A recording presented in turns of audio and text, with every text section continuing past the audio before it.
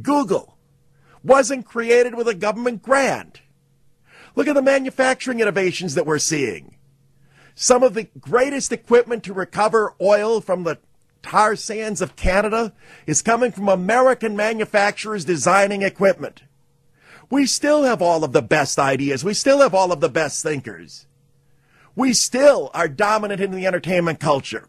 The sports that we invented are still the ones that most people in the world play. I know we didn't invent soccer. Look how international baseball has become. It's our game. Look at how international basketball is. Our game. I don't believe this is a lost cause.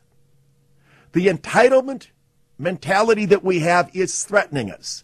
The budget deficits are scary. Mark Stein, who hosted the program yesterday, has written a new book titled After America. He's talking about the period after America is no longer dominant, after the American economy has collapsed. He's saying that's what's going to happen if we don't stop spending so much money. He's right. That is what's going to happen. But we're not doomed. Politically, we can make policy changes to save ourselves. And I say that coming from Wisconsin, where we've had radical policy changes that have saved my state.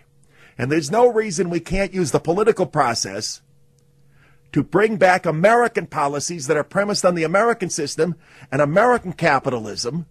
And that doesn't mean we're spitting on all of the people who aren't doing as well.